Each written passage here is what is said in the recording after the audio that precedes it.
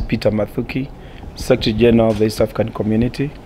We are in delegation with Professor Manasseh, who is representing the ministers of the East African Community. And then we have the Permanent Secretary representing the Permanent Secretaries in East Africa, Dr. Kevin Desai. And we have a Judge President of the East African Court of Justice. So we are part of this delegation to come to bring the message to President of DRC, His Excellency Felix Tshishekedi, a message from the President of East African Community based on the application of DRC to join East African Community. So there was a meeting by the presidents of East Africa, 6 of them, on 27th of February, and the decision was made that I should, as a Secretary General, come to DRC and launch the verification process, the process of admitting DRC into the East Africa.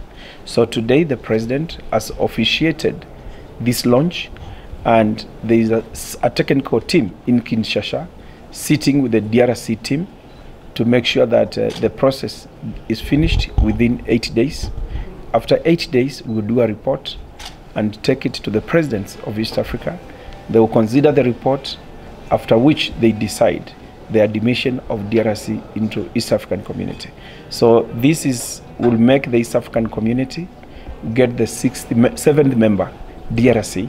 And you know DRC is neighboring South Sudan, Uganda, Rwanda, Burundi, and Tanzania. It neighbors 5 countries of East Africa. So DRC is an important country when it joins the East African Community. And it is a big, good relationship between DRC and other members of East Africa. So together we become a very strong bloc.